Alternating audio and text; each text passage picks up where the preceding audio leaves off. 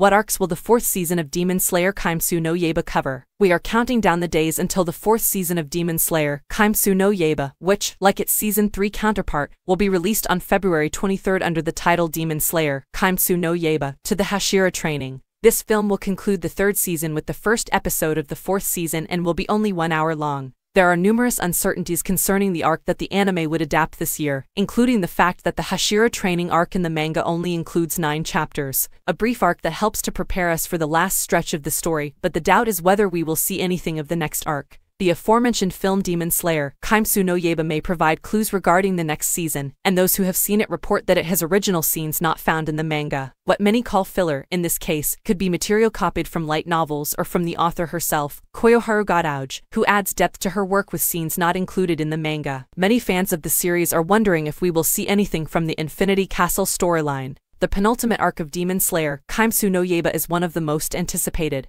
and many fans hope that it will be featured in some fashion during the fourth season. This arc has 45 chapters, the longest in the entire work, and the next anime season may introduce us to it but not go deeper into it, leaving a lot of material for the anime's future. One of the benefits that the animation company Ufotable has is that the manga for Demon Slayer Kimetsu no Yaiba has already been completed, allowing them to carefully control the content to be adapted in each season.